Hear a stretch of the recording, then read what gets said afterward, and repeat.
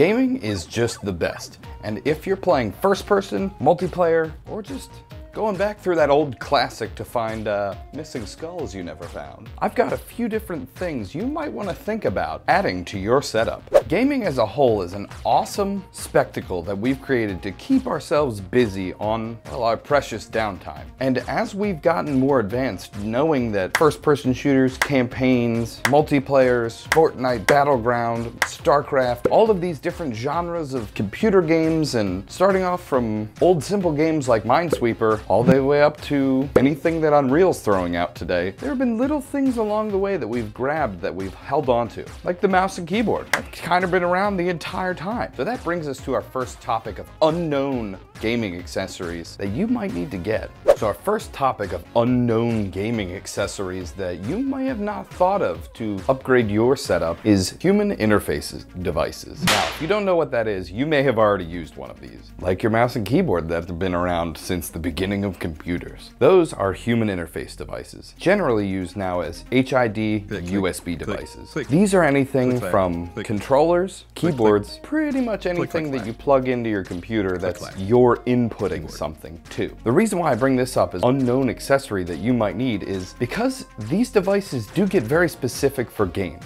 And what I mean by that is maybe your racing game, you've been playing with mouse and keyboard. Why are you doing that? You should be using pedals and a shifter and possibly even a steering wheel. There's all these different devices out there that go with different types of genres of games that a lot of people don't get or don't really know about. So the first topic is HID devices to go with your games. So humans to the games, making it just a little bit closer.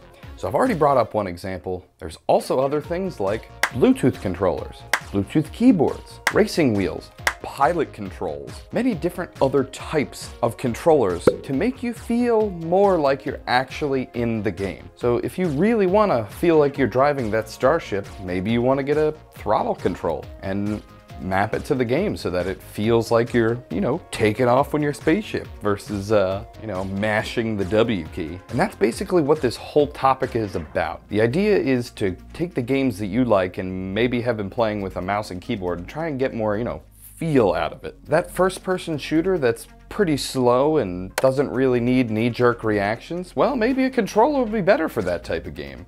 Maybe it's an LA Noire type of game, and all you're doing is, holding things up and slowly looking at them. Well, I would use a controller for that one. Maybe another game like Ollie Ollie World. You definitely want a controller for that one, because doing flips and kick flips and skateboard things, you're definitely gonna want a controller for that. But a controller is not nearly as good as, say, a racing wheel for a racing game. So there's a lot of different types of controllers and human input devices that you may not have really thought of for a game that you're just getting into. So that's why I picked it as this topic, to bring awareness to different accessories. If you'd like to see a more in-depth video about all these different types of devices, let me know in the comments down below, because this is just a roundup to get everybody thinking about computer gaming and what else it might be missing. Let's move on to our next topic, which is also a weird one. The next topic on our list is something a little bit odd, but definitely will take your gaming to the next level, which is fuel. And no, I'm not talking about gamer fuel. Well, kind of. I am kind of talking about gamer fuel.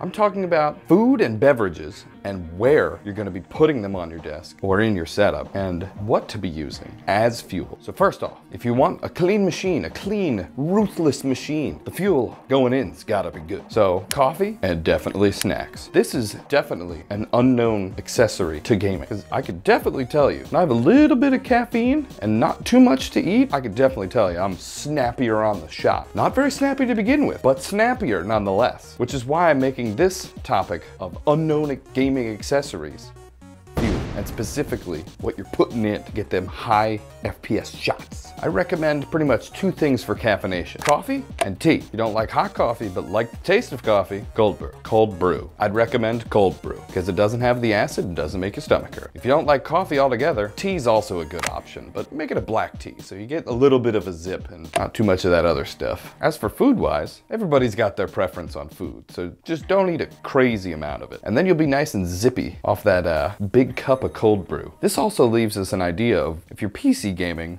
or gaming at a desk, you definitely need water to lubricate the machine, which is definitely another accessory. And you're gonna need somewhere to put your plates, because if you're not done a match, you're gonna have to have a little space to place your plate down. So leaving ample space for coasters and a spot you can put dishes before you're done a match is definitely an option, which is why I think most people have these big desks, because you're not gonna normally have it filled with anything, but on the daily it gets used for other things like placing a sandwich, eating a sandwich, drinking too much coffee, and then editing YouTube videos all night. I definitely haven't done that. Other than that, this is kind of a simple one. Basically, you don't eat too much, eat the right amount, definitely caffeinate, and have a spot to put all of your beverage so you don't ruin your fancy desk, if you got a desk. Other than that, I think we should move on to our last topic of unknown gaming accessories that I really do think will up the value of your gaming experience, or get you mad kills. Alrighty, the last thing that I really think that is underlooked and is pretty much an unknown gaming accessory, even though we see it all the time, is swag.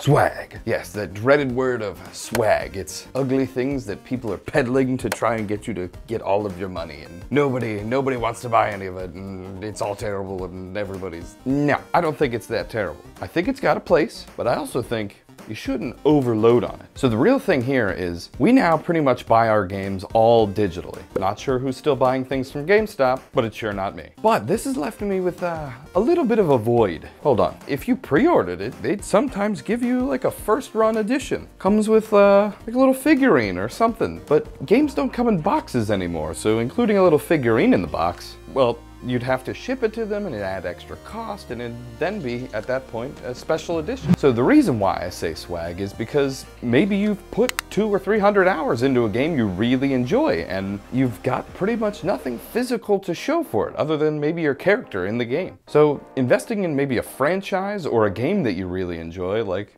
you look behind me, I have the Cyberpunk picture. I still have my Pokemon Gold remake box and the little figurine that came with it. I'm also even just a little bit embarrassed to tell you how many times I've bought Final Fantasy X and X too. It's definitely more than twice. But as gamers, we've been playing these games for years, and having something physical that I can look back on and equate to time spent and memories created, I think is something good that actually does bring you an extra little bit of, maybe in Destiny, you finish the raid day one and you got some sort of stupid pin. That's something you could look back on and have a little bit of a memory to, instead of, well, you got nothing. It's just all in a hard drive somewhere. So swag is definitely a hot topic, but also one I can see being an unknown accessory to, you know, raise your confidence when maybe you're gaming and you're down on your luck and need to reminisce about, damn, I was good, but not so good anymore. So these gaming accessories are great and all, and I think the three topics of